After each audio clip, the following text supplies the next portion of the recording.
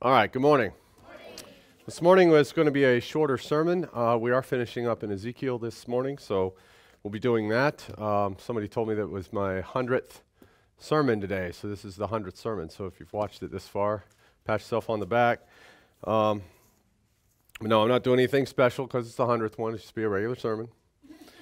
So this morning's title is Waste Cities. Now, 2 weeks ago or so, someone had sent me an email. Actually, several people had sent me an email that the city of Sandpoint was actually featured in Fox News. If you guys saw that, I will try to link this news article to the video this morning, so I still have that email. But anyway, what the Fox News article, what it was about was, it says, this red state is becoming an expat community for families fleeing Western liberal bastions. Okay, an expat, expatriate, to remove yourself from citizenship, right? So they're not really pulling out of the U.S. They're pulling out of liberal states. And the red state, of course, is Idaho. It says, "Get me to Idaho. West Coast expats share what drove them out of their home states." So it says here that Idaho's population soared more than 12% from 2018 to 2023, making it one of the fastest growing states in the nation. Most of the growth is due to people moving in. According to local real estate agents, estimates of 98% of the new clients to real estate agents are from outside of Idaho. All right. While they come from all over the country and even the world, the West Coast dominates the in-migration. California, Washington, and Oregon, those are the three primary states from which people come, according to the mayor of Coeur d'Alene, a city that's about an hour south of us. It's mostly major cities, or in Sandpoint, a small city that just has seen its population grow nearly 13% from 2020 to 2022, according to the mayor. And many new residents are looking for a community and government that's aligned with their political philosophies. So you can understand that's why Idaho is growing so rapidly. So most of the time, and you guys have lived here long enough, and I have to a point, that most of the time the people that move here are they have similar ideologies to what we have here. Most of them are very patriotic and things like that. As a matter of fact, when I was looking at moving here a few years ago, I was at the Home Depot getting some things, and the lady, I told her I was looking at moving here, and she's like, "Well, we're very conservative here." And I'm like, "Yeah, that's why I'm wanting to move here, you know. The God, guns, country, all that, and everybody." And I came down, and I saw the American flags everywhere, and assault rifles and pickup trucks, and I'm like, "Yeah, this is definitely the place for me." You know, I thought, well, all that's missing here is you need a few good old boys from the South. You know, that's all you're missing. You know. And then we start talking about jacking pickup trucks up and all that, and they're all looking at us like, "What are you talking about?" You know, Mickey Thompsons, stump jumpers, you know. And he says it's mostly major cities or just outside of major cities where they're going. And the people say when they move out, "I'm not okay with what's going on. I don't want my guns taken away. Get me to Idaho." That's what the people are saying when they move out of these states, specifically from the West Coast.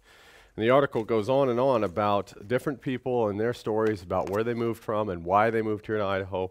And most of them are fleeing the major cities, especially in California. I lived in California a few years, and yes, it's a nice place to visit, but it is not some place I'd live, ever. So that actually brings us to our sermon this morning. We'll continue in Ezekiel 36, and this will be the final sermon concerning that chapter. So that's been the subject of the last three sermons. So Ezekiel 36, verse 33 is what will be this morning. "Thus saith the Lord God, in the day I shall have cleansed you from all your iniquities, I will also cause you to dwell in the cities, and the waste shall be builded." So, just like in the last few sermons, I'm calling your attention to that "you" there. Of course, we know that Ezekiel's prophecy is dealing with the Israelite nation God's children, the Israel nation, right? So we know that's us, the people in this chapter. In chapter 36, the entire chapter is actually addressed to national Israel, just so we know. Just refresh your memory a little bit. So this prophecy here is very clearly directed at one people or one nation, okay? And notice that God says, "in that day," which we've been studying for the last few weeks as well. We know this is obviously end-time prophecy. So this is not concerning something that man will do, you see. God says, I will do this. This is not something man's going to do. Now, I'm not minimizing our duty or our responsibility, but we have, because we know that God has plans. Our duty and responsibility is still to conform to God's word and his laws while we live in this nation. But the cleansing is something that the Almighty will do, you see. And that cleansing cannot be done by any other power on earth, just so we know. God also says that it will be all iniquity, not just some. So we understand this is end-time prophecy. And iniquity, of course, we know simply means out of line with God's word or his will. Okay? So let's compare scripture to scripture. We'll go to Isaiah this morning as well and see what he has to say. Isaiah 61, verse 9, and their seed shall be known among the Gentiles, and their offspring among the people. All that see them shall acknowledge them, that they are the seed which the Lord has blessed. And notice again, here this is physical. This is a physical thing, and we know that they is, of course, national Israel. And we see that this prophecy has already begun in this nation. So we are looked to as a Christian nation. Isaiah 61:10, I will greatly rejoice in the Lord. My soul shall be joyful in my God, for he has clothed me with the garments of salvation. He has covered me with the robe of righteousness, as a bridegroom decketh himself with ornaments, and as a bride adorneth herself with her jewels. And notice here we have salvation in the Old Testament. It's always interesting to find verses that have that. And now do not limit this scripture just because of the I there to the individual. We have to consider the whole context of the chapter that we've been reading from. And you'll see that it's repeatedly mentioning prophecies like this pertaining to a particular nation. That nation is called Zion. Okay, so this is national Israel. Zion, end time Israel, is where these prophecies are directed to. And you'll notice the language that here in Isaiah is similar to the language that we've been looking at in the earlier sermons in this morning to that of Ezekiel's. And it's just different terms and different symbols, which we'll go over. Next verse, 61:11, for as the earth bringeth forth her bud, and as the garden causes the things that are sown in it to spring forth, so the Lord God will cause righteousness and praise to spring forth before all the nations. And you guys understand this is exactly what we're going over last week in Ezekiel about how God has blessed the land. You see here, we understand that since this is prophecy, we know that God decided ages ago that he was going to do something with this nation that he selected, and that he was going to cleanse and sanctify that nation. So this is all in God's plan. It's a destiny for the one nation. And he also says that he's going to, what he does with this nation and to this nation will be an illustration to the other nations on earth. Okay, on earth. That's the plan. And that is here, when we read these things, these are to be taken as they were going to be done on the earth, not the heaven of the churches. It's not all up in heaven somewhere. These things, it says in this prophecy, will happen on the earth. Okay? And it's not going to take place in a church either. So you see, this is national. This will be upon a nation. That nation will be on the earth. And what happens to that nation on earth will be noticed by the other nations on earth. And that's what we were talking about this morning with Matthew, how they have this heaven. And if you preach the heaven of the modern church, these prophecies don't make any sense at all. And even as Miss Martha said, well, in their worldview, where do the meek inherit the earth? If you're either off in heaven or the earth gets turned to ash, or you inherit your own planet, or whatever. So these scriptures tell, of course, we know, and we see the language here, this is the gospel of the kingdom, once again, all right? That's the cleansing, redemption, and restoration of God's people Israel. That's the gospel of the kingdom, and it's not often taught, if at all, anymore. Isaiah 62, verse 1, for Zion's sake will I not hold my peace, and for Jerusalem's sake I will not rest, until the righteousness thereof go forth as brightness, and the salvation thereof as a lamp that burneth. Now, the word Jerusalem here is symbolic of the new Jerusalem. That's where the churches mess it up. All right. That is not that city over there in old Palestine. This is God's plan with who? Zion, New Jerusalem. Same verse. Again, you'll notice that the last part of this verse, of course, is the Lord's work. And that will capture the attention of the other nations. You see, the lamp that burns. Remember what Jesus said about a lamp being up high so it lights all that's in the house, right? It's exactly what he's talking about. So, next verse, Isaiah 62:2. And the Gentiles, or the nations, shall see thy righteousness, and all kings thy glory, and thou shalt be called by a new name, which the mouth of the Lord shall name. Who will be called a new name? Israel. They'll be known as Christians, right? One day, and they'll be noticed by the other nations on earth as the Christian nation. As the Christian nation. So Zion, the New Jerusalem, will be a nation with a new name, a Christian nation. You see, it's all there. And we recognize this also as kingdom prophecy, yet this also speaks of a time when it is in full fruition, the kingdom. Okay, because you'll notice that everyone will see everything that, and we'll get into why this would be full fruition here in a second. Isaiah 62, verse 11 and 12. Behold, the Lord is proclaimed unto the end of the world. Say ye to the daughter of Zion. Notice that's the daughter of Zion. This is not the old mother. This must be end-time prophecy. Behold, thy salvation cometh. Behold, his reward is with him, and his work before him. And they shall call them the holy people, the redeemed of the Lord. And thou shalt be called, sought out, a city not forsaken. So you see more kingdom language concerning the nation of Israel. You understand that this is all over the Bible. This is consistent through all prophets.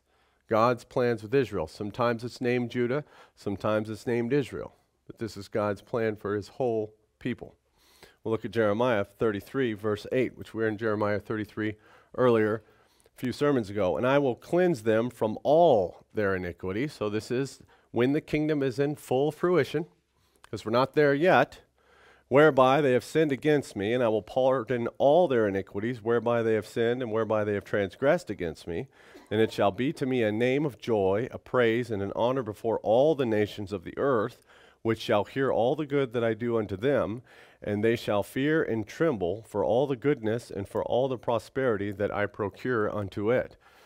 So you see here, this is in Jeremiah.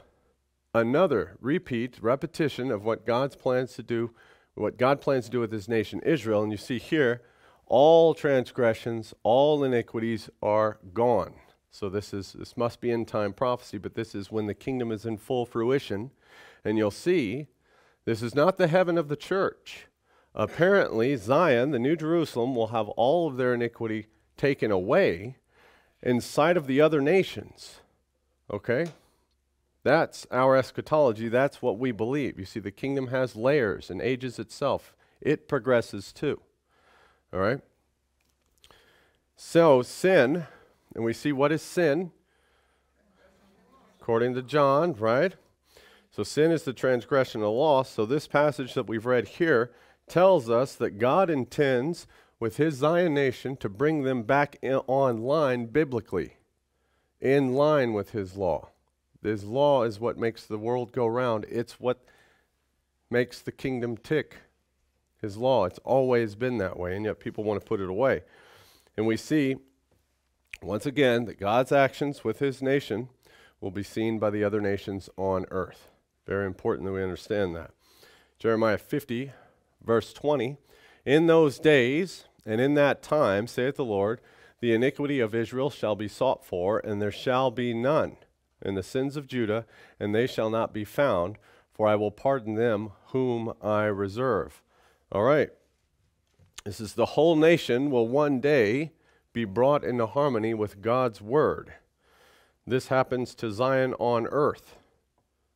So, everything within the nation will be affected.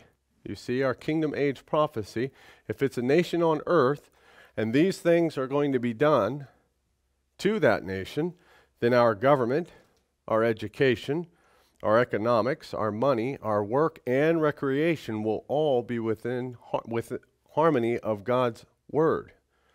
You see, so you get a glimpse of what kingdom life may be like.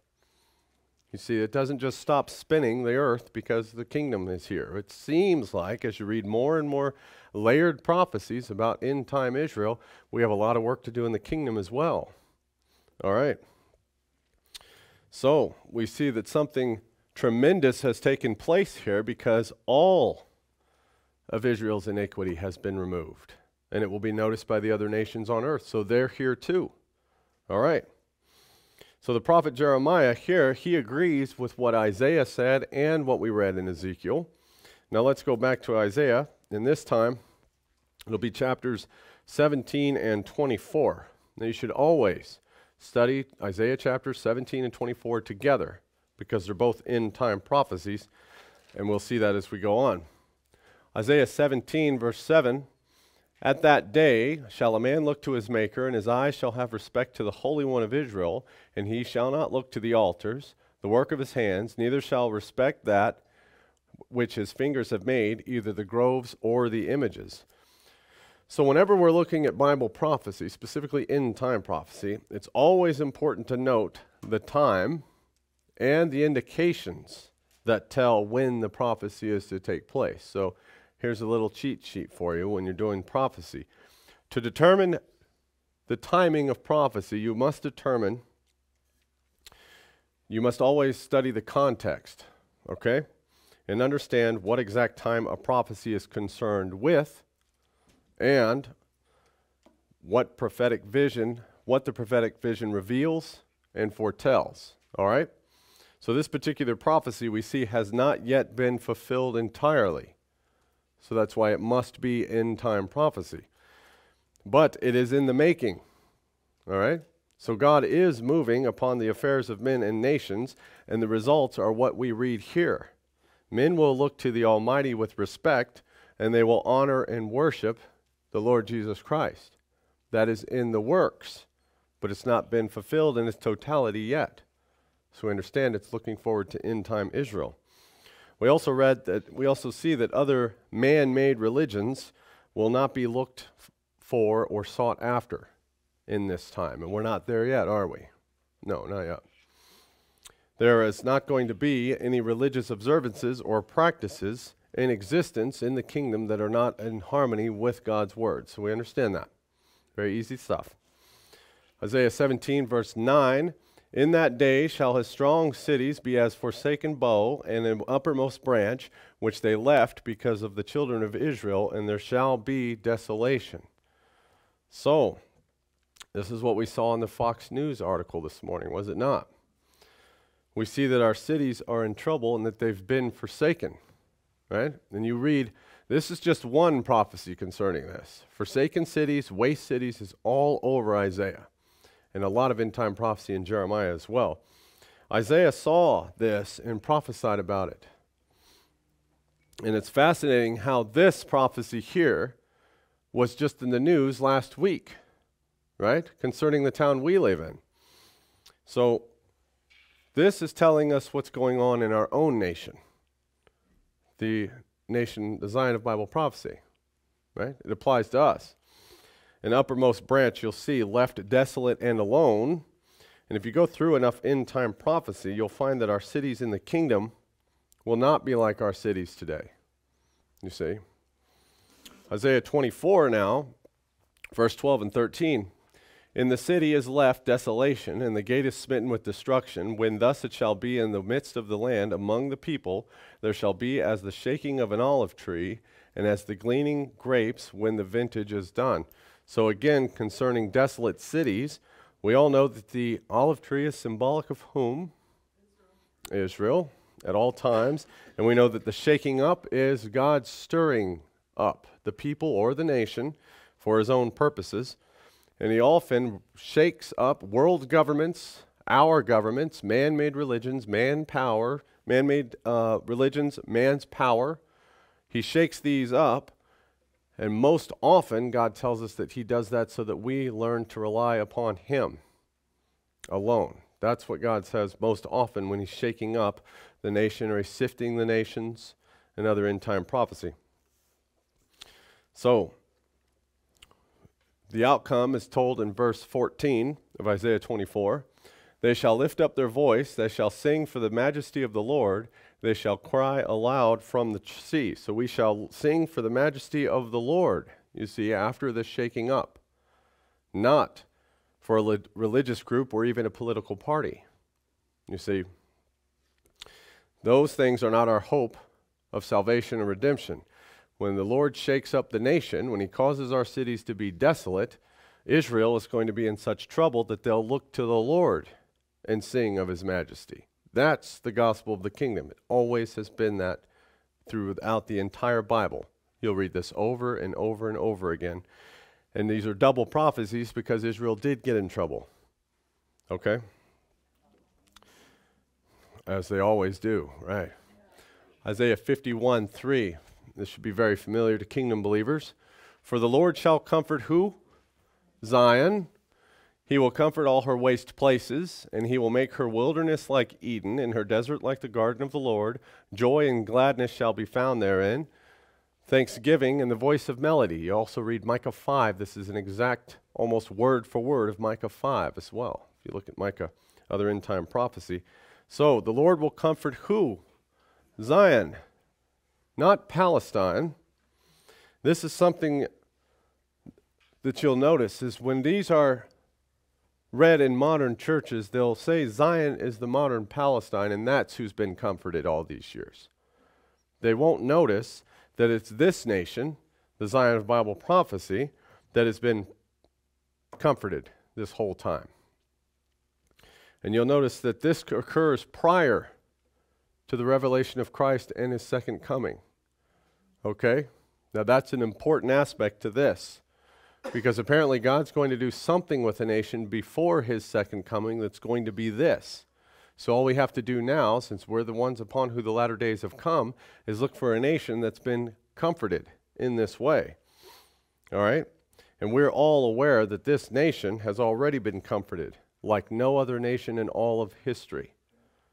Okay. And then, of course, you see, and Pastor Sheldon Emery did an excellent job at explaining this as well, and the old Jerusalem is not the new Jerusalem, when he says that the wilderness like Eden and her desert like the garden of the Lord. Now, you will not find that in the God-forsaken desert of Palestine. You will not find those things. So these things have been made manifest in this North American continent only, ever. Isaiah 58, verse 12, and they that shall be of thee shall build the old waste places. Thou shalt raise up the foundations of many generations, and thou shalt be called the repairer of the breach, the restorer of paths to dwell in. So this is the destiny God has in mind for our nation. This speaks of the restoration of the kingdom order in end-time prophecy, which is another thing God has in mind. But he has to do quite a lot to our nation first before we can become his missionaries, his priests and kings in the end of the age to the other nations. He has to restore our nation first, which is what he's promised to do. And of course, we know that was the work of Christ on the cross. We'll go back to Ezekiel. And the desolate land shall be tilled, whereas it lay desolate in the sight of all that pass by, and they shall say, this land that was desolate is become like the Garden of Eden, and the waste and desolate and ruined cities are become fenced and inhabited. So here's where we are today. So you see, Fox News said people are leaving their cities and finding better places to live, right? The cities have become waste places, desolate. Then the kingdom restoration will happen within the nation, and the cities will be repaired.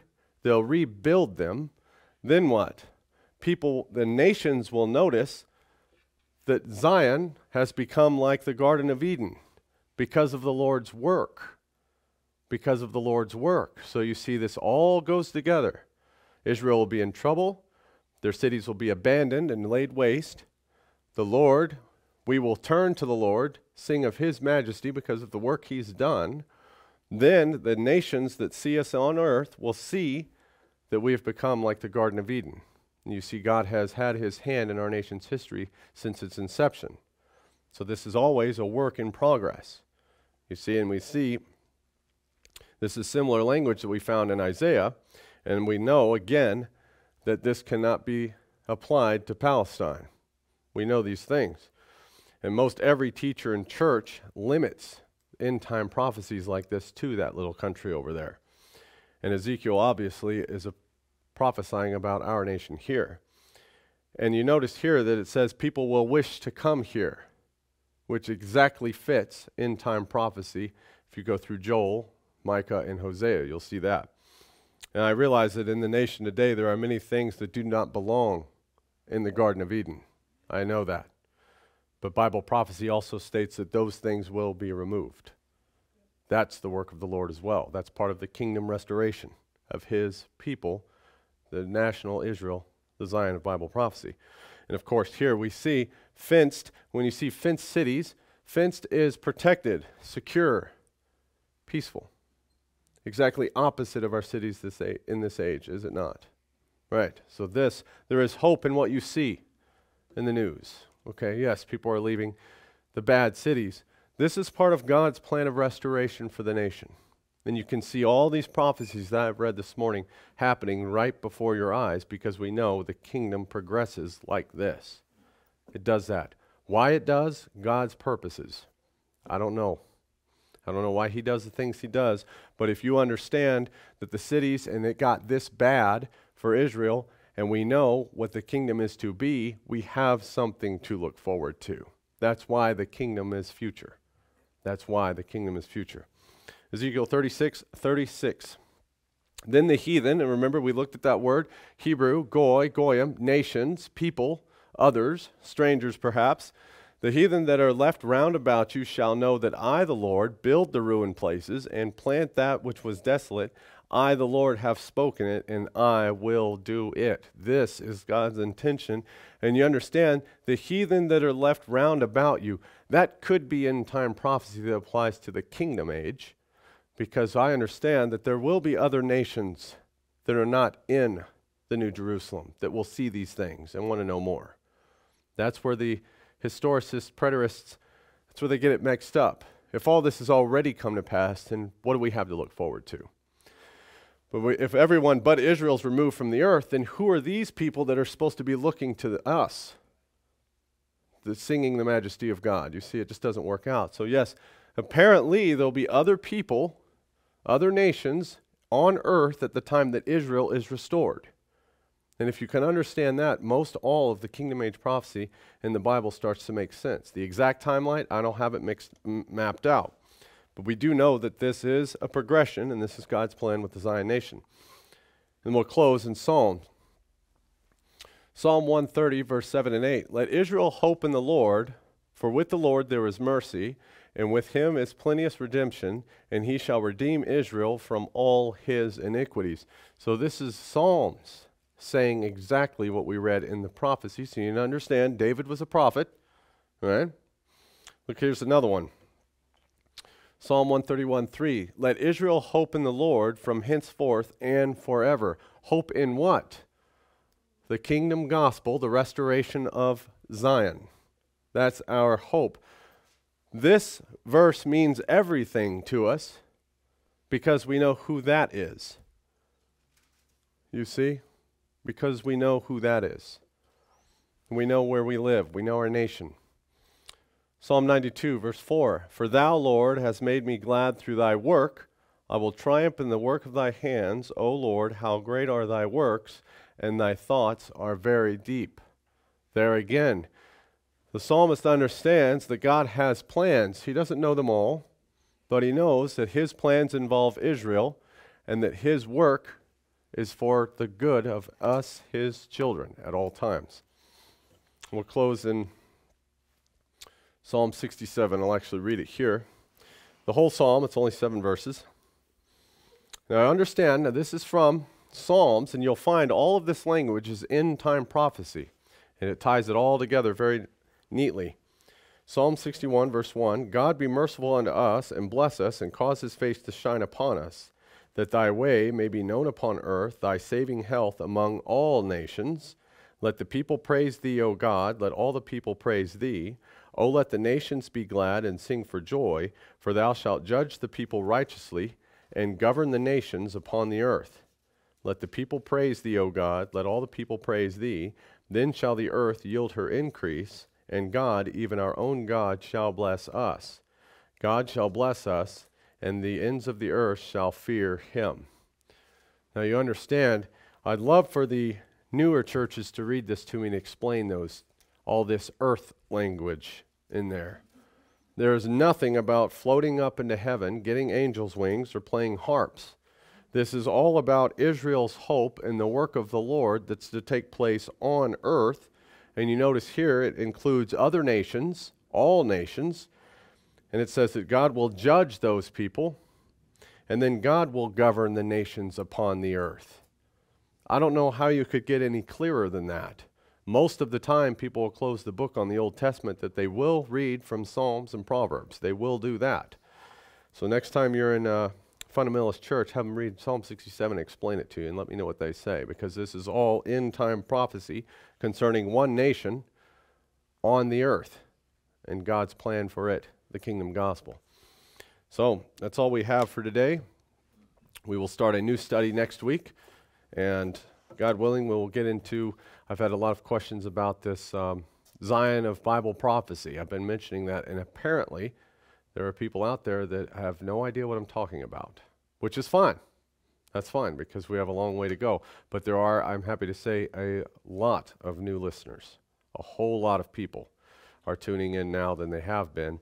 And that's good news, and it comes with a lot of questions. As a matter of fact, a viewer had emailed me and said, Pastor Reed, I intend to send a whole list of questions that I'd like you to answer on in your sermons. And I said, all right, well, send them on, and I'll get to them as I get to them. So that's good news. People are wanting to learn. They want to hear these things. And they're very curious about how it is that we understand America as the Zion of Bible prophecy. We say that in passing. We say the gospel of the kingdom. And people say, well, what is that? What do you mean by all this? And I said, well, to us, it's very elementary stuff, but it means that we need to do a little bit of review, which is fine. That's exactly what we'll do. We'll do our new study on that next week.